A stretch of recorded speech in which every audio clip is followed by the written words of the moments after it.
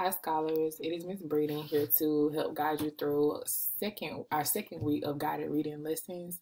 For this lesson, right now, all you need is your PowerPoint. You will get on Get Epic later, but right now I just want you to keep your PowerPoint on your screen. Before we begin, I just wanted to let you know that I have touched base with most of you all's parents, and I have been hearing really good reports on you all's work ethic and how you're focused on your assignments. I just want to remind you that tenacity is not only expected in school, but it's expected outside of school too. So as we continue to go through different modules in guided reading and in math or in writing or in language arts, just make sure that you're continuing to push through, showing that tenacity that we know you all have. So let's get started. So last week we were introduced to two different types of questions. We had literal questions and we had inferential questions. Let's take a second to review what those terms actually mean or what those types of questions are. So for literal questions, these types of questions can be answered by textual evidence. This means they can be answered by words in the text or by pictures.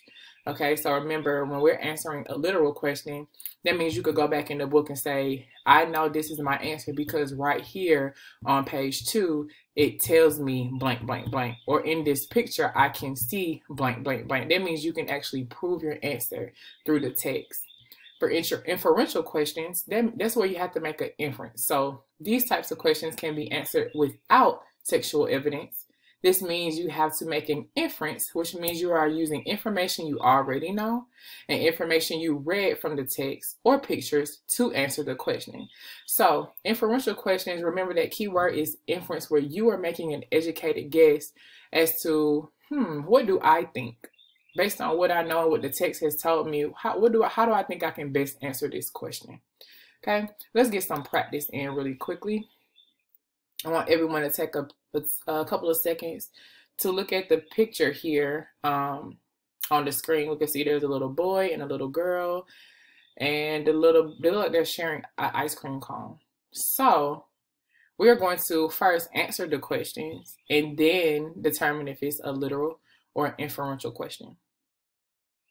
Question number 1. What is the little boy doing?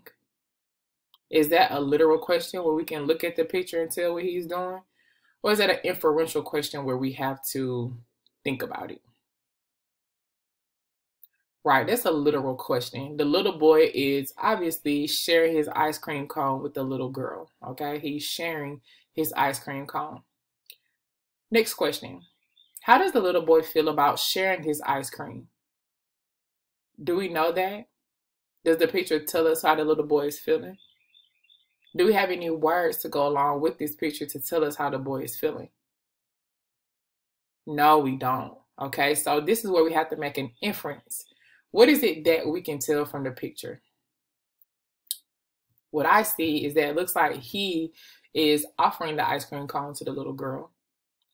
It also doesn't look like he's upset. He looks kind of like, sure, I'll share my ice cream with you.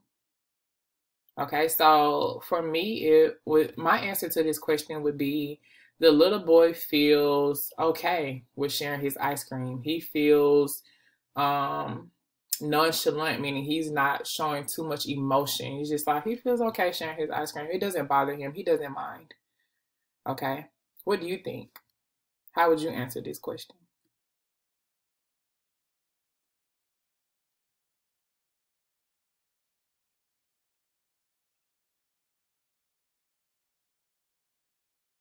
Great. Make sure you include details on what made you feel that way. Okay.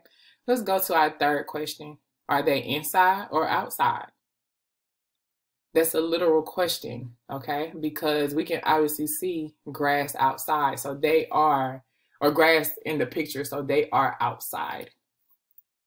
And last question, has the little boy eaten any ice cream? I want you to answer that question first. I agree. Yes, he has eaten some ice cream. Is this an inferential or a literal question? How do you know?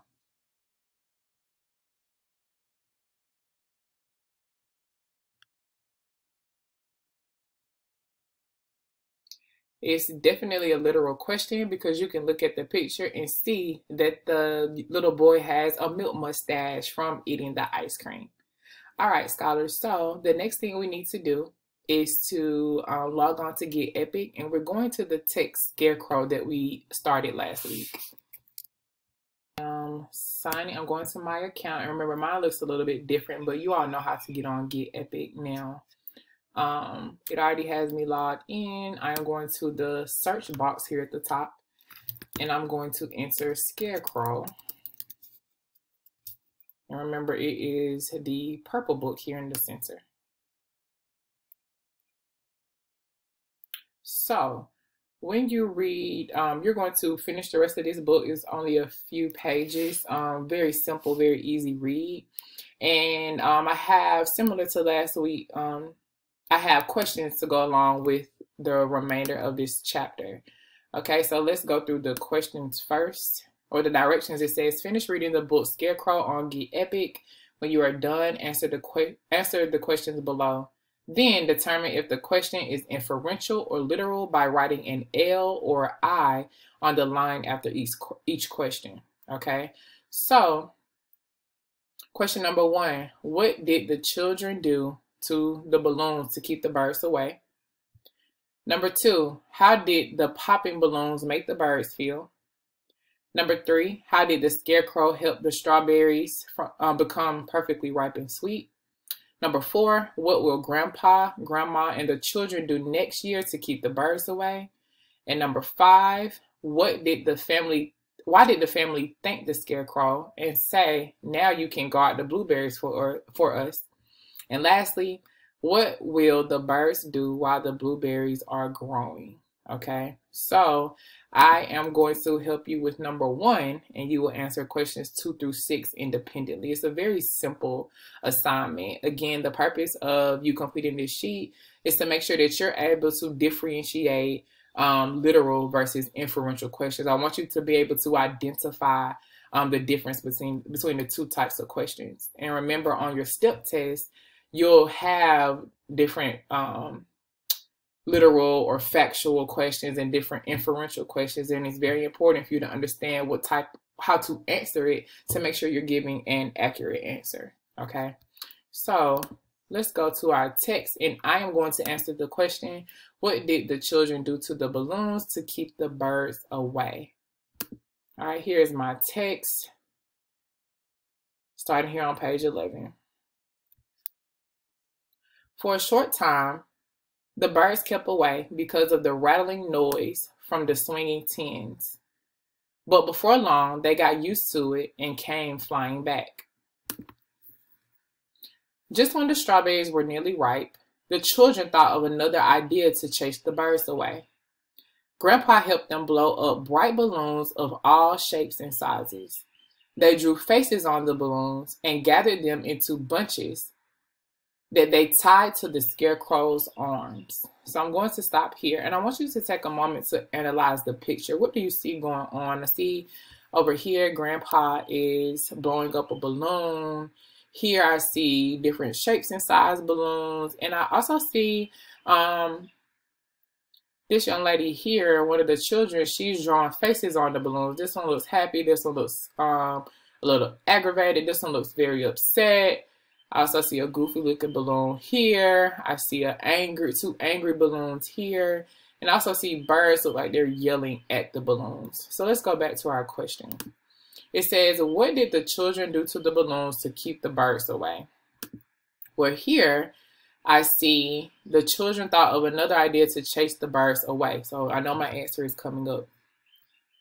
Grandpa helped them blow up bright balloons of all shapes and sizes. They drew faces on the balloons and gathered them into bunches that they tied to the scarecrow's arms. So now with all this, I don't want to copy this entire part of the book down into my answer. I want to condense it and to make it into a very strong 3rd grade sentence. So to restate my question, remember, always give a race response. To keep the birds away, the children, they blew up bright balloons and drew faces on them.